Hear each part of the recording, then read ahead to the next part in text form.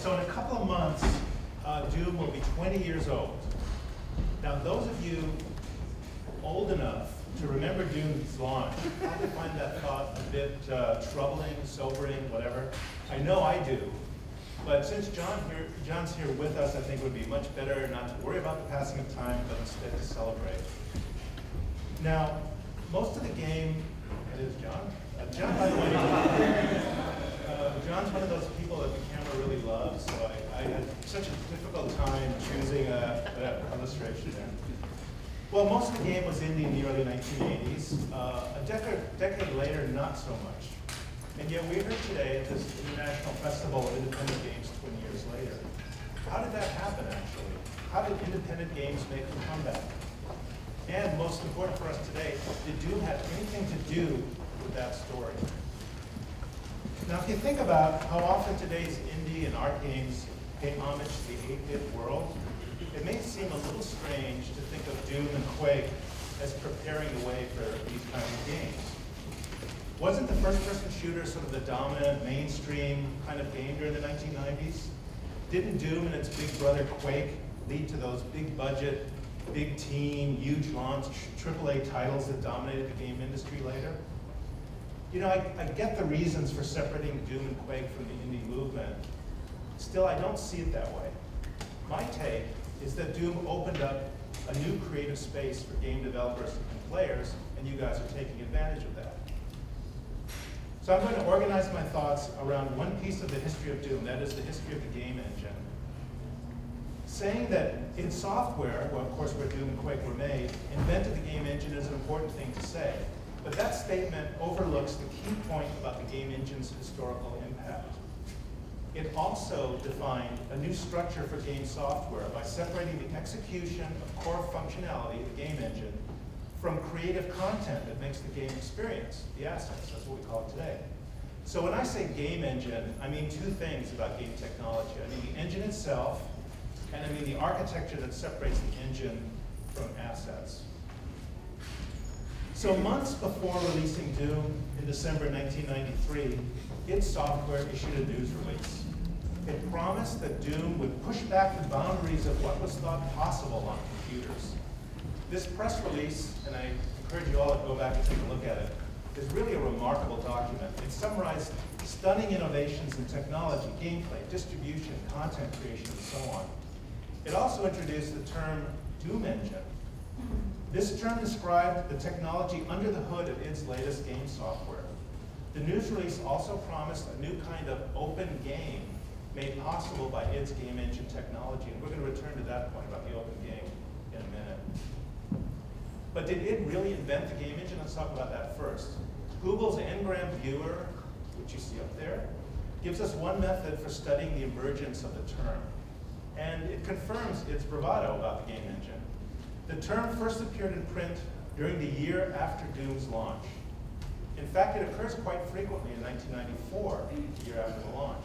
We find it in Andre Lamoth's Teach Yourself Game Programming, in 21 Days, by Tricks of the Game Programming Gurus, again by Lamoth and John Radcliffe, articles in PC Magazine and the inaugural issue of Game Developer, and no surprise, the official Doom Survivors Strategies and Secrets by Jonathan Mendoza.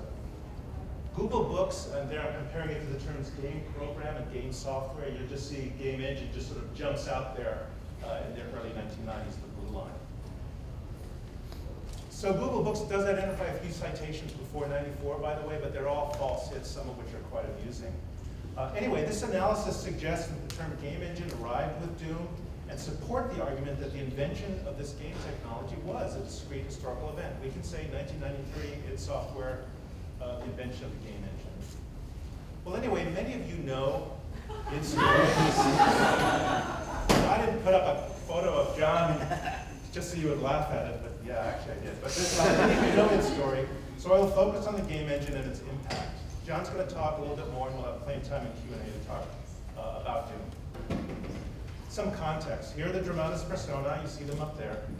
In 1990, Carmack and Romero were the key figures in a team at SoftDisk that was tasked with producing content for a bi-monthly game disc magazine called Gamer's Edge. Carmack's solution to the problem of implementing NES-like horizontal scrolling on the PC became the team's ticket out of soft disk, and they founded their breakaway company id Software as a result of that. Yet the separation from soft disk was actually very gradual. They continued to produce games for soft disk. Around that time, Romero also came into contact with Scott Miller of Apogee Software, a successful shareware publisher. And after showing Miller the famous Dangerous Dave and copyright infringement demo, they also began to produce software for him too. So now they had overlapping commitments, which in turn produced a brutal production schedule. Plus, they were of course developing their own projects and developing technology as well. So id met this brutal schedule in part by producing games in series, such as the first series of Commander Keen games, Invasion of the Vorticons, which was published between late 1990 and the middle of 1991. It featured Carmack's smooth horizontal scrolling. He used other projects to make progress with 3D rendering, which seemed like a promising technology, maybe for another Keen trilogy. Carmack and Romero, around this time, began to call the shared code base for these three games, the Keen games, the Keen engine. The engine then was a single piece of software that produced common functionality for multiple games. It made it easier to produce multiple games. The idea of licensing such an engine as a standalone product to other companies emerged quickly from that. It briefly tested the idea by offering a summer seminar in 1991 now, a couple years before Doom, to potential customers for the Keen engine, again, more than 2 years before Doom. They demonstrated, I'm sure it was John, demonstrated a design of a Pac-Man-like game during the workshop and waited for orders to pour in for this engine. They, in fact, received one from Apogee. Romero, John, recalled in the oral history I did with him that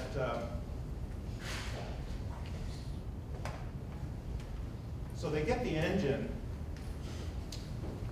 which means they get all the source code to use it. Apogee then made one game with its engine, Biomenace.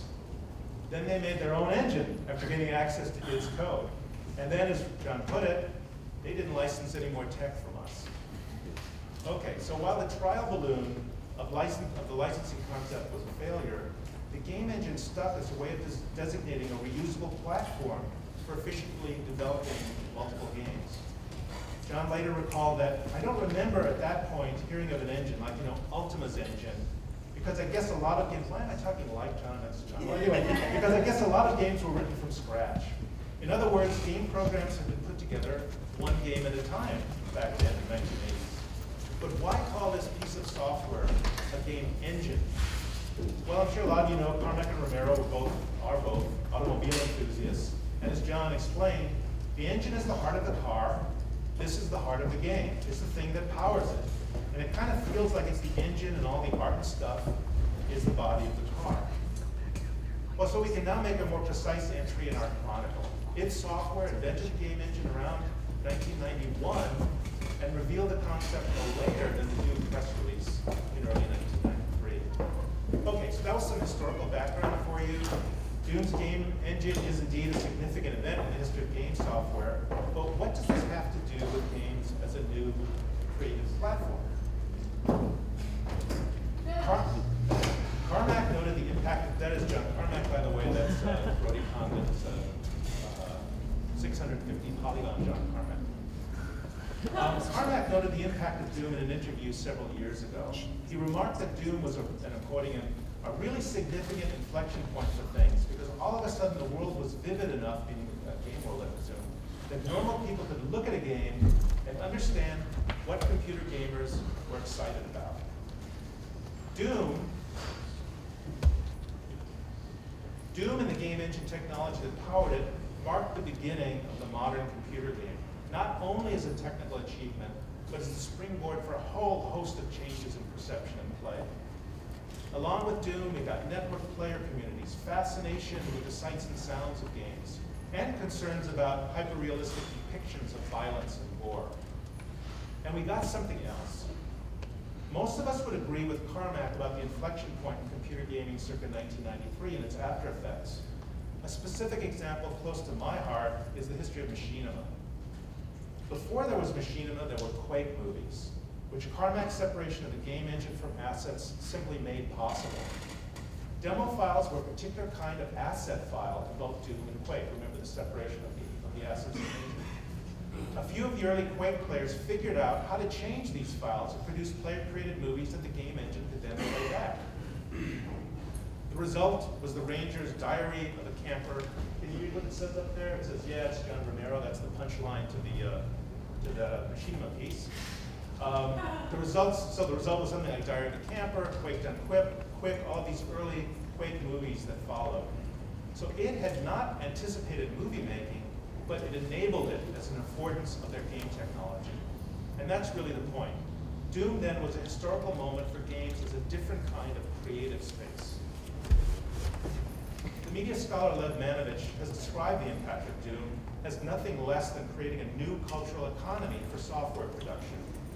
He had in mind when he wrote that the full implications of the game engine, particularly its software model of separated engine and assets. Manovich described this new economy as follows.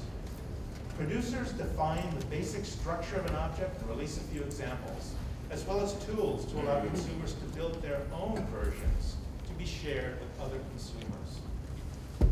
Okay, so in other words, Carmack and Romero had opened up access to their games in a fashion that might be construed in other media as giving up creative control, letting people change your stuff. And yet its move was not a concession. They embraced its implications as the company focused increasingly on technology as a foundation for game development. They encouraged the player community to modify their games by changing the assets, not changing the engine, and worked with third-party developers who made new ones on top of its engine.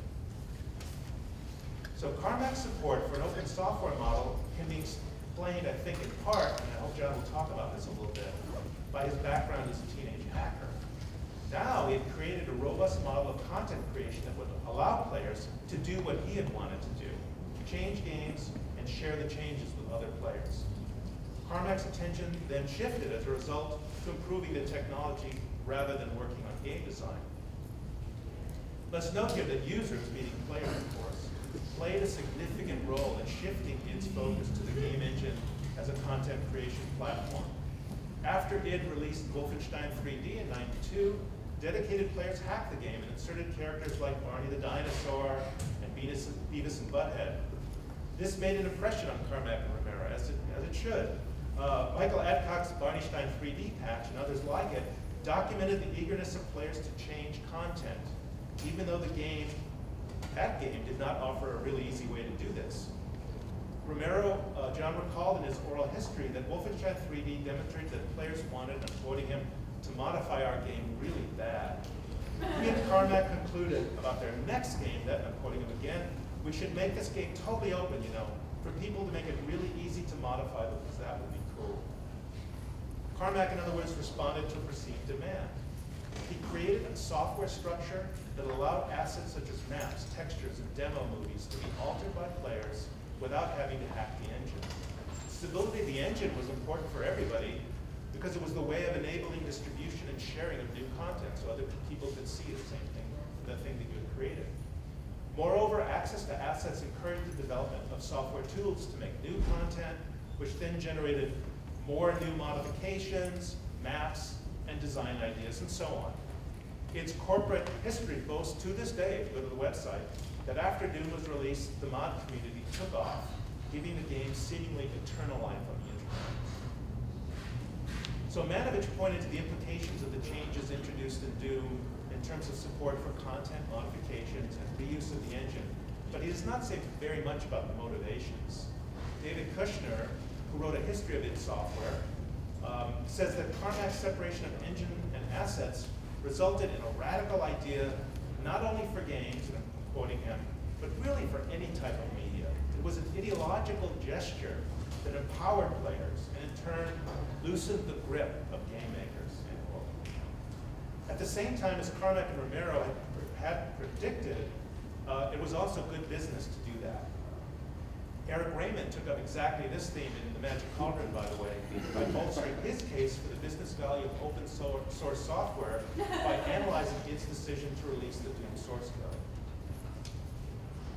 Okay, I'm finishing up here. The media artist and museum curator Randall Packer noticed something especially about 1999, noticed something especially important about the cultural shift that occurred after the release of Doom and Quake. He observed that games have become the exception among interactive arts and entertainment media because game developers did not view the letting go of authorial control as a problem. Think about that comment for a minute. He meant that game developers were unique in the digital arts, not because of the nature of the content they produced. Rather, it was their willingness to create an art form that invited others to alter that content and add to it. I'm pretty sure in 1999 he was talking about the kind of open game, as it had promised, that Doom introduced to the world. So that's my connection from Doom to Indie. My narrative suggests then that the logic of game engines and open design meant that it would become a different kind of game company. The PC, as a relatively open and capable platform during the 1990s, was also conducive to this logic. In line with Carmack's focus, its game was now technology. A few years after Doom, he reflected that technology created the company's value and that there was not much added by game design over what, and he said this famously, a few reasonably clued-in players would produce at this point. And if you think about it, the bridge dating from open games and reasonably clued-in players to independent game developers and artists is not a very long one. Doom was indeed, as Carmack said, the inflection point. Okay, so thanks for listening to me. I'm going to introduce John to you now, ask him a couple of questions, and then we're going to throw things open, or John can say whatever he wants at that point. Let me say just a couple of things about John Romero that don't fit the normal, I guess, introduction style, titles and things like that.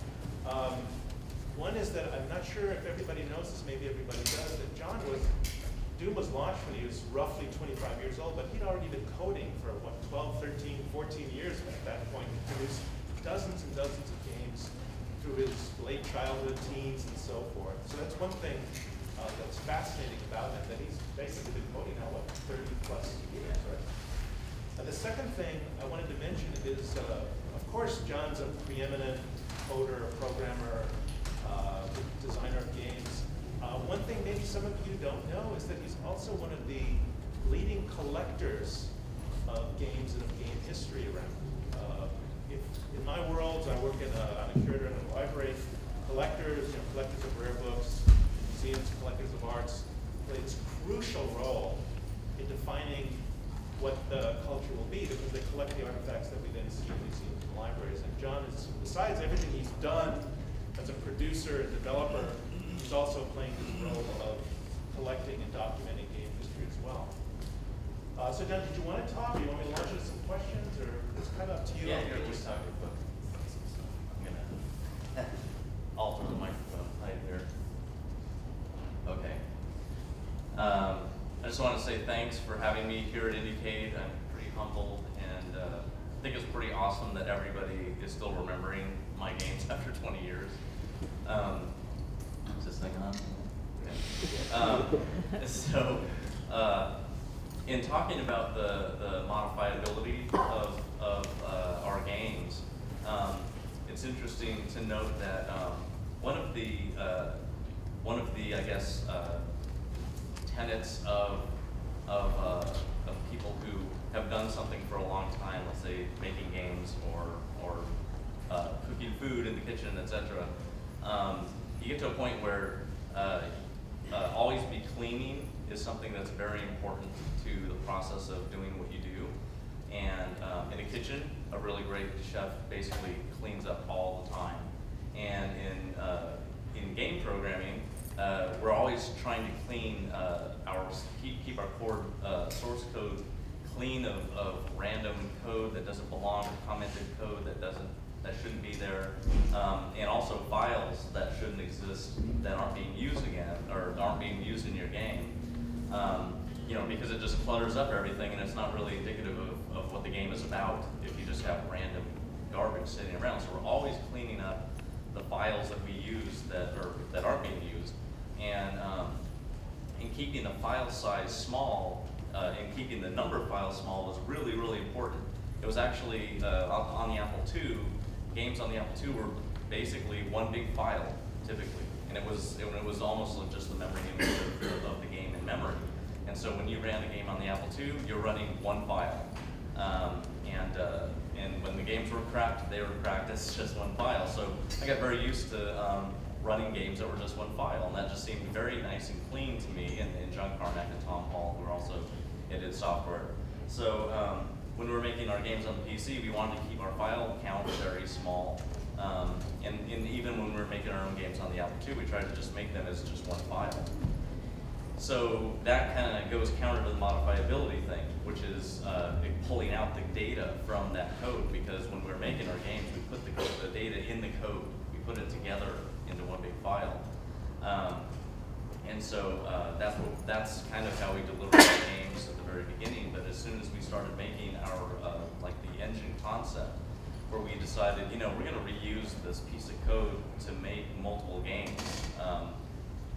Basically, back in the day, everybody would just write the game from scratch over and over again, and we kind of did that with our games as well. Like when we were going to make a game series like Commander Keen, we would make an engine, but then we would make it so the data was separated from it, and then it'd be 3 chunks of data, basically. Even with Commander Keen, we kept the data separate from the code, but it was also multiple files. There were, you know, discrete level files with Commander Keen, so people couldn't really modify those levels because we compressed them because they needed to fit on a disk, and that really didn't help the modifiability of the games because the compression that we used was kind of linked into the executable itself, so you'd have to break the executable apart to decode the data, and that was just really difficult to do. But when we released Wolfenstein, we used the same kind of compression method, but people wanted to modify Wolfenstein so badly that they started cracking that compression method, which was very difficult to do because they had to decompress multiple ways to get to the data, and we used different methods of compression that were even customized beyond the standard versions of those compression methods. So people really, when they cracked Wolfenstein's levels, that was when we were like, wow, this is hardcore cracking. Like anyone who did this, it's akin to basically cracking copy protected disks on an Apple II using quarter tracking. So it was really difficult, and we're like, they want to modify our games really bad. We need to just open this up. Like they need to do what they want with it. But we also need to retain the image of like the original of the game. If you talk about, you know, an actual painter's painting in a museum and people wanting to make a, you know, paint the painting, you'd have to make a copy of that original painting. Otherwise, you'd ruin the original, and it can never be used again. So with Doom, we created a file format called WAD. Where's all the data? That's what it stood for. It's a wad of data, but we needed something for the letters to make sense.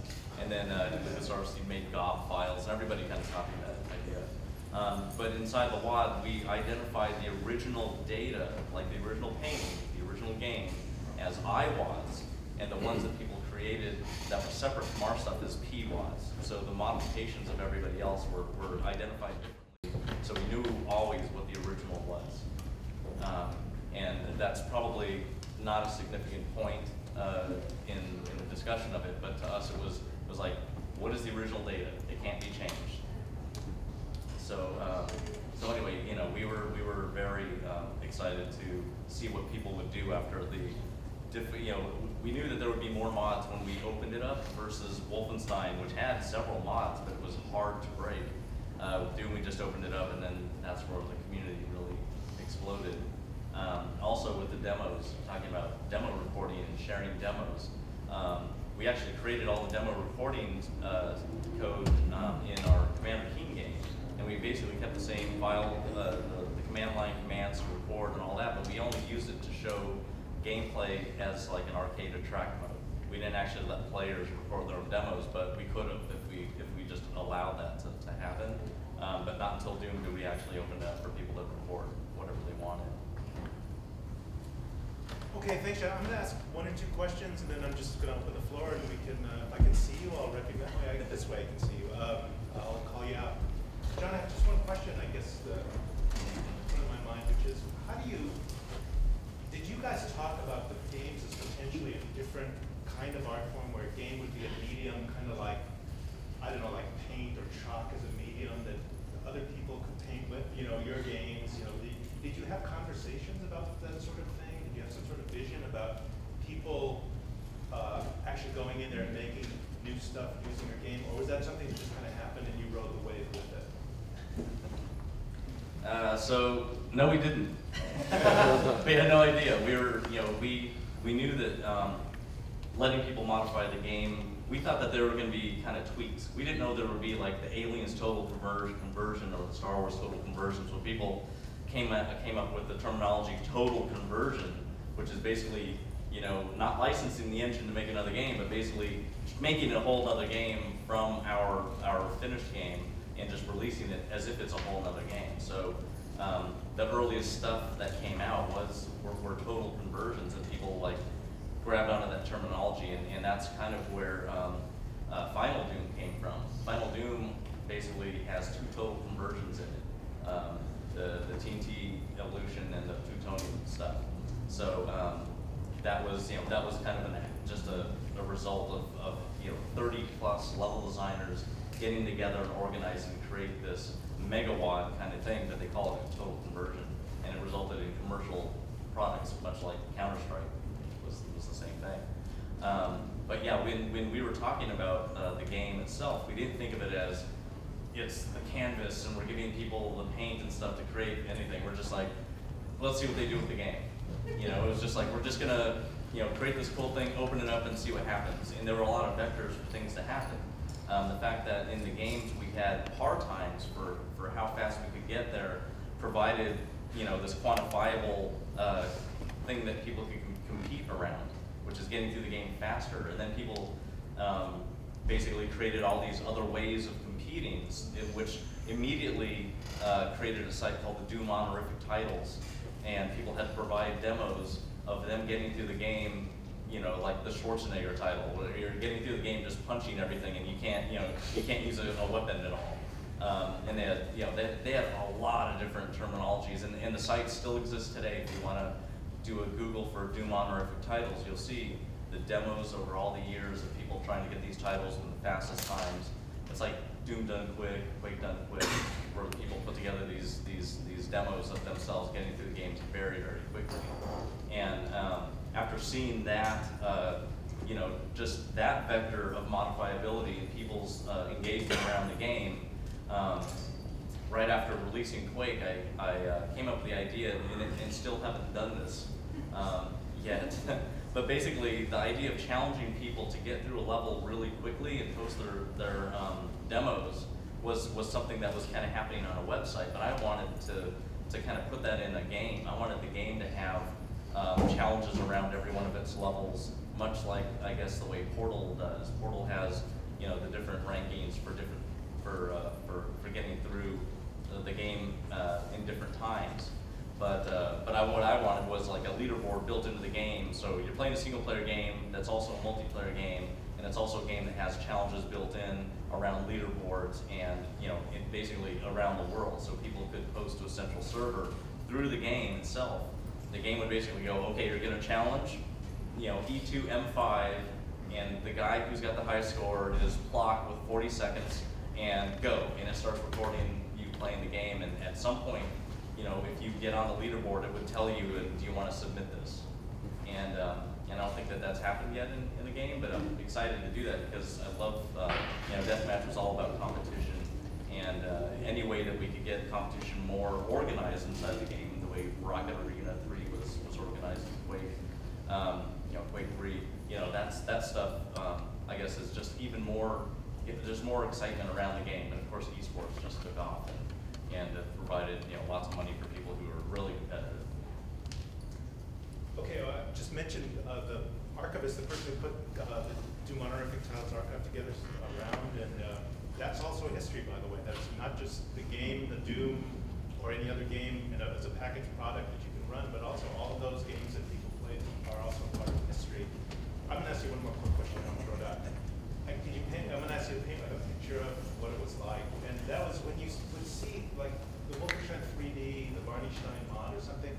What were the circumstances of you catching hold of that stuff that was going on out in the community, and how did you guys share it? How did you react to it? What did it make you do? Can you paint that picture for us a little bit?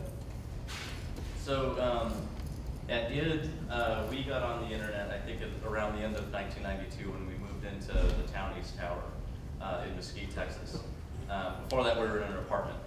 And so we moved into an actual building, and then we actually got an internet connection in that building. Before then, it was just a modem. You know, we would just call up. So we were not really online that much.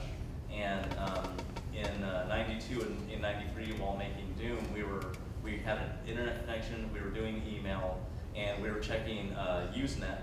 And on the Usenet at that time, they had the top 100 games every week posted. And so we basically were, every week we would see this list and we're like, you know, look at where Wolfenstein's at, look at where Keen's at, and oh my God, missed, you know? And so we were competitive even in just trying to get a high ranked game.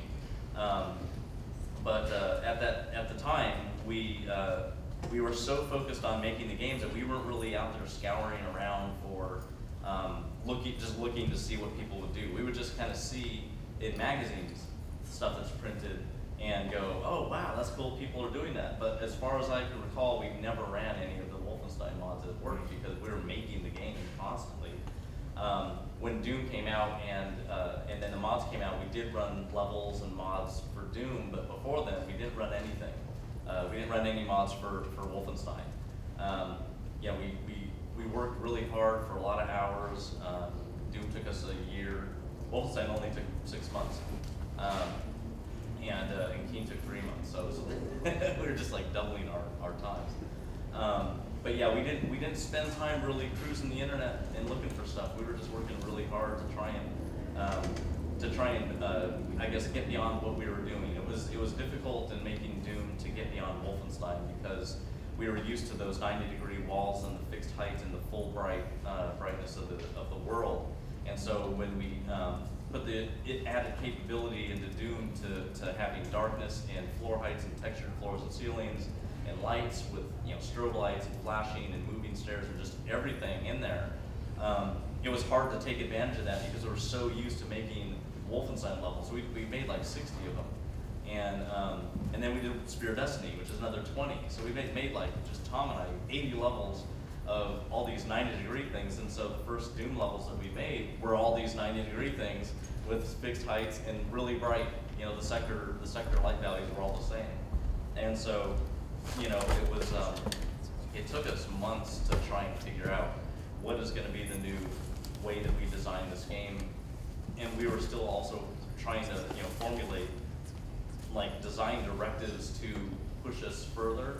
And so, with Doom, at one point, I came up with what I call the abstract design level design style, which is just, I'm not going to make anything that looks realistic. I'm just going to make something that looks really cool and looks cool and feels cool to move around in, and then play around with that.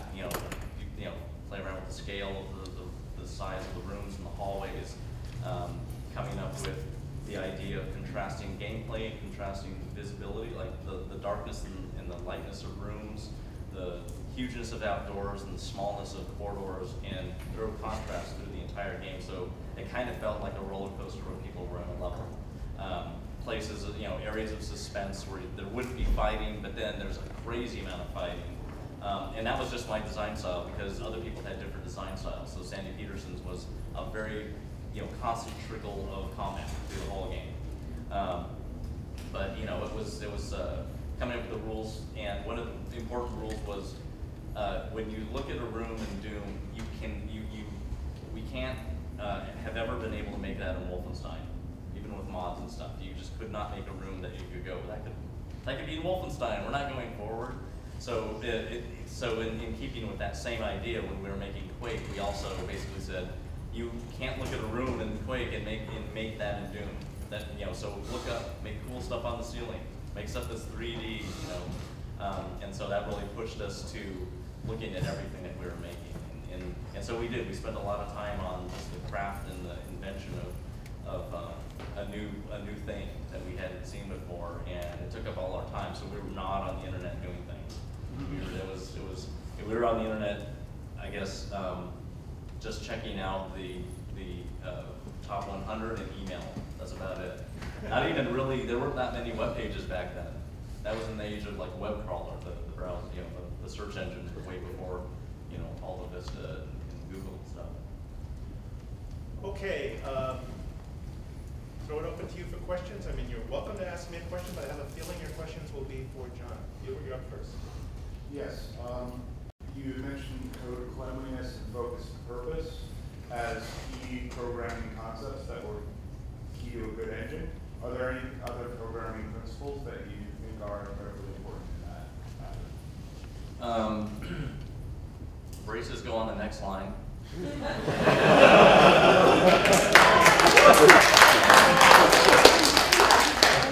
That was a pet peeve. That's already we did keep. It was easy for me and John to have a coding style that matched, because we both agreed that braces do belong on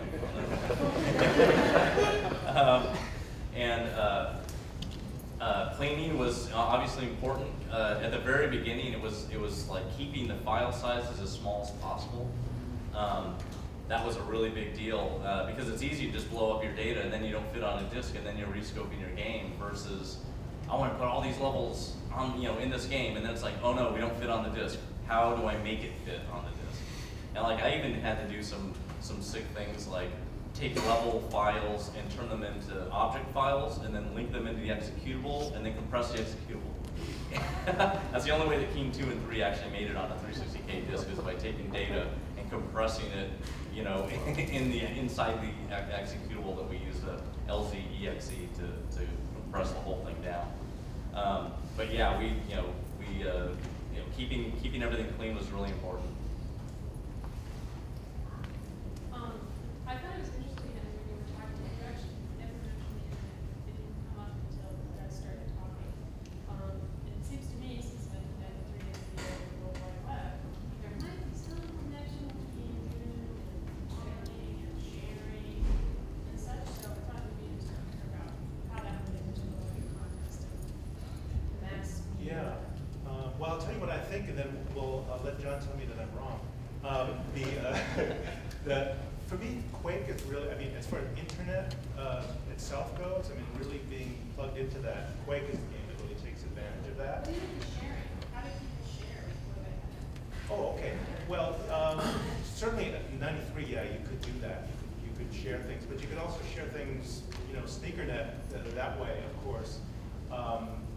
People could share things with Doom, and I think that the idea of the network as a network game and networks of players and the network being more than just,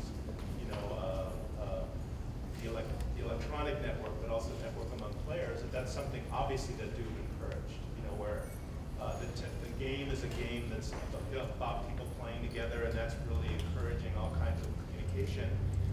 Doom, you do find people trying to make Doom playable over the internet, by the way. That does happen. In fact, Thresh, the great player, was involved in one of those activities. But Quake is where it really is, it's full Monty. You've really got the internet. The power of the internet is really part of the game. Like in the day of Doom, a lot of the levels that you got were published in the stores, and we actually were part of that as well. Like we would scrape BBSs, and also on the University of Wisconsin site where we put Doom out there. At the same time, we also put it on Software Creations BBS because that was the place where everybody went with modems to get game software. That was like a very well-known place. And so we put it in both places. We uploaded it to the university first because it was going to get up there faster. Going from our internet connection to the universities would be a lot faster than us connecting by modem and uploading to Software Creations. We wanted people to get the game as fast as possible. So we did have a level repository kind of thing on the university site, which might even still exist today, where people could put their levels and people could download the levels. But also, there was a company called WizardWorks that basically scraped a ton of levels from everywhere that they could, put it on a disk, and sold it. It was called the D Zone. And then they did for Heretic, they did H Zone and stuff. But basically, they sold in stores, and people, they went to stores to get Doom a lot. In fact, Doom was probably the only time I've ever seen this before. We wanted really wide distribution with the game, and we knew that lots of people went to stores to get software because back then the internet was very new, almost no one had it. BBSs were way more popular, but going to stores was the most popular. So, so with Doom, we came up with this idea that I don't think anyone's done yet, again, which is we knew that we're giving the game away for free. It's shareware. We're putting the first episode of the game out there for free, and episodes 2 and 3 you would buy for $35. And so, because we wanted really wide distribution, and we were not going to see anything from that first episode because it's free, we decided to tell everybody, all the distributors that actually were in CompUSA and EB that put discs on the shelf. We told them, put this game on the shelf. You can't charge more than $9.99, which we put on the title screen of Doom. It's suggested price, retail price is $9.99. We told them, put it on a disc and put it on the shelf, and you keep all the money. We don't want any of it because it's for free anyway, right? So when you go to, so back then when you go to CompUSA, you saw 10 different boxes of Doom from different companies on the shelf. So 10 different, they're all the same Doom, but they're all like, who could make the best box? That's what you would basically buy, is the coolest looking box. The best screenshots, then they have to like, outdo each other with the gore on the front or whatever. But it was like, there's Doom, there's Doom, there's Doom, there's Doom, and it's all the same, but we got super wide distribution. And this is the first time I ever saw the same game with 10 boxes from 10 different companies in the stores. And we never did that again. But it got the game everywhere, and people went retail, and they started buying network equipment back then because you could play Doom on a LAN. So lots of network cards and BNC cable was being sold. That was the first time there. I just want to paint one little quick picture for you. I'm not sure how many of you are old enough to remember this, but in the Bay Area, you go to the Cow Palace and these shows and things like that where there are a lot of shareware discs that these huge cardboard trays. You kind of flip through just like you would do with records or CDs or something like that. Also things you probably don't remember. But anyway, you would just flip through all these things. I think everything through probably shareware Doom that I got from id Software, I got because I went over to one of these local flea market, shareware, computer show kind of things, and you would just go through this and, oh wow, there's some new thing here, and you just buy it. They were ridiculously cheap. The people had to make some money for having done that. They were just very cheap, and that's the way a lot of the software in the early 90s was distributed. It was really amazing how much software you could get that way. It was a lot of course, it's a lot of fun to do that kind of thing. Okay, Joe, let me go with you. I'll give you next. So, thinking about the way that the engine, the Doom engine sort of propagated, and the fact that there are probably people now making games using code that you wrote 20 years ago. How does that, if you could go back and do anything differently, is there anything, and does that affect the way that you approach projects in the future? Just, how widespread the engine for Doom really is?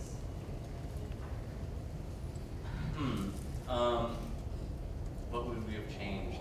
I think at the time we did everything that we could.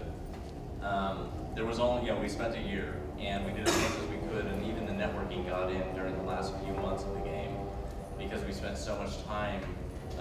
These are sketches that Adrian Carmack just sent me from when we were making Doom, and he still has all of his sketchbooks and everything. So Henry's just going to show some of the stuff, the clay models and stuff that we made. Yeah, those characters are made from clay models. First a sketch, clay model created, and then scanned in. But anyway, I don't think we would have done anything different. We did as much as we could, and then with Quake we extended it even further because we had some more time. But I think Doom did do a lot when it came out. It was you could play deathmatch, you could modify it, you could challenge each other with time. Had crazy distribution. The engine was really neat. You know, people hadn't seen a game that went that fast and looked like that. And it really contrasted with Myst, which was state of the art for high resolution and high color game. And Doom was more about lower resolution and fast. You know, that's what we had to do. Any other questions? I'll see you over there. You touched on this a little bit, but I'm curious if you could talk a bit more about the philosophy of map design, because you know, it was kind of like really intricate 3D mazes at that time, and kind of as a follow-up to that, why do you think we've deviated so far from being like the single-player shooter experience now, where it's much more just like nodes than it is kind of a maze? Yeah. Well, a lot of times that there's nodes placed in a map in a game to give a lot of AI hints, because these maps are 3D and they're pretty complex. Back when we made Doom, there were no hints inside the levels for AI. It was, they hit a wall and they just slide across the wall. But you don't usually see it, because if you do see them, they're coming after you, and so they're off the wall. So people actually never knew that the monsters were kind of hitting walls and sliding towards them. So. You would hear it. But I won't go into it right now, but like level design to me is a really huge subject. It's really big. I'll just say that in making Doom levels, it was pretty critical to have, you know, the lights were down very low in my room. I had, you know, indirect cam lighting kind of stuff on, you know, overhead, and I would play usually Queensryche, you know, anything that made me feel the way I want my levels to feel to the player. So it'd be like, you know, if I'm making an area where there's like crazy combat, I'd be playing Judas Priest Painkiller or something. But there was a lot of heavy metal in making, you know, Doom and Quake. We listened to it all the time. Alice in Chains as well. But setting your creative space up to reflect what you're trying to create was really important. So programming wasn't usually the same. Like, it was usually like kind of brighter in the room when we were programming. But when I was doing level design, it was always turned down, music set specifically to reflect what I was trying to create. And there's just, I think that's a big topic to go into, which is because I think that level design is one of the most important things that you can do when you're creating a game. Do you have a favorite Doom keyword, like fan mod? I don't think I have any specific one. I couldn't actually name one, I guess, that I really liked. There's a lot of really amazing Doom levels out right now. Like, it's the quality of the crafting of these levels is crazy. Like, these people know their data and they have no technical issues with it. If you actually, they take apart the levels that we made and see how sloppy they were. You know, because we actually, in making the levels for Doom, with the editor that I made on Next Step to create the levels, I wanted it to be really easy and fast to make the levels. And the levels had a bit of technical data with the wall, you know, the wall data, and then the sectors that the walls addressed, because walls had two sides to them, if it was a two-sided line. And so there was some technical data there, and in making a game, you can't make a game quickly if you have to worry about all the little bit details. So one of the things that we put into Doom was the flood filling of sector data. So I could basically right-click inside of an area and it would pick up the sector data and set the sector inspector up with that data. And I could flood fill somewhere else just with a click, and it would set all the wall data to that. And like, no level editor ever did that, because we never actually told people how it worked on Next Step. They just saw the data and made the levels to match the data, the level editor to match the data, and that's how everybody did Doom levels. And I was like, oh my God, they're setting the data on the lines manually? Oh my God. But like, the people who are super technical, they do that. They keep track of all the data. It's very clean, these levels nowadays. They're made for deathmatch. They're perfect, you know, and they look amazing. And we just, you know, we didn't do that back then. We were just trying to make something new, and there ended up some sloppy data and some of the levels. Most people would never see it, but if you take it apart, you could see, why is there texture on the back of this line? No one will ever see it, you know. That's me making E1M7 of Doom. AJ?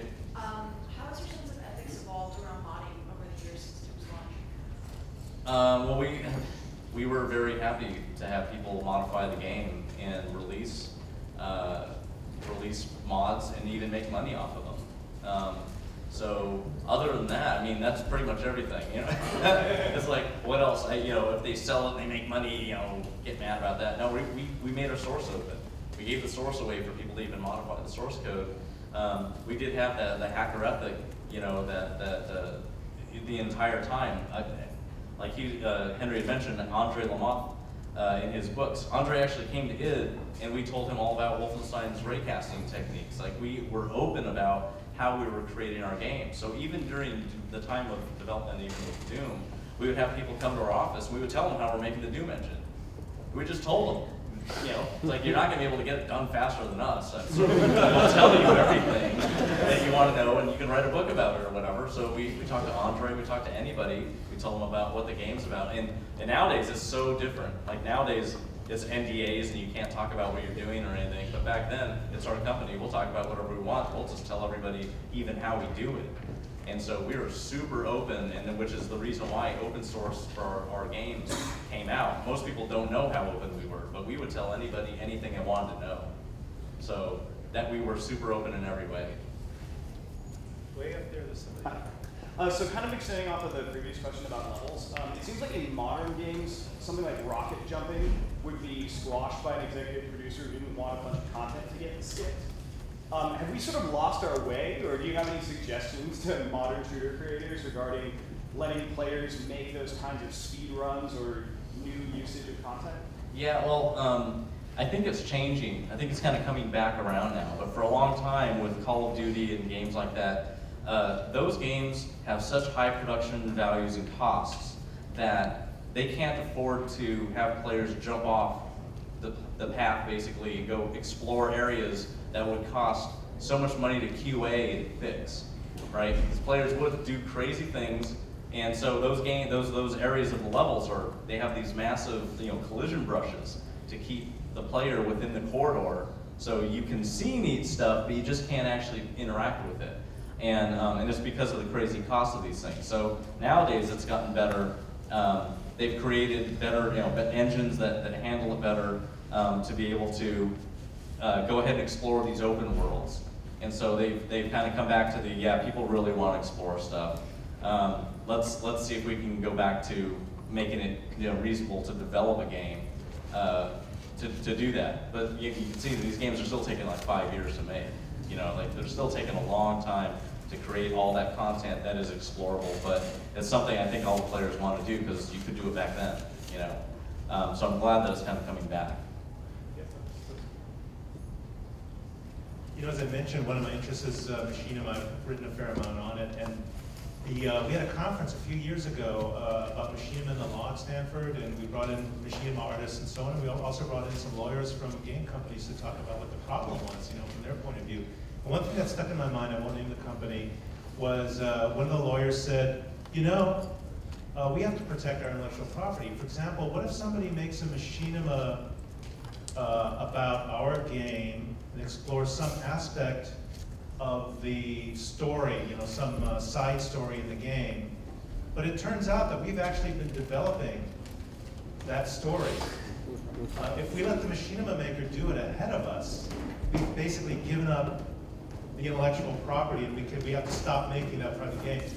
And at that point, you know, that one was really not being in game development myself. I thought that was quite hypothetical, but it shows you, it shows you kind of a little bit, you know, gives you a little insight into the logic that might have been there. And I'm glad to see a lot of things that are happening.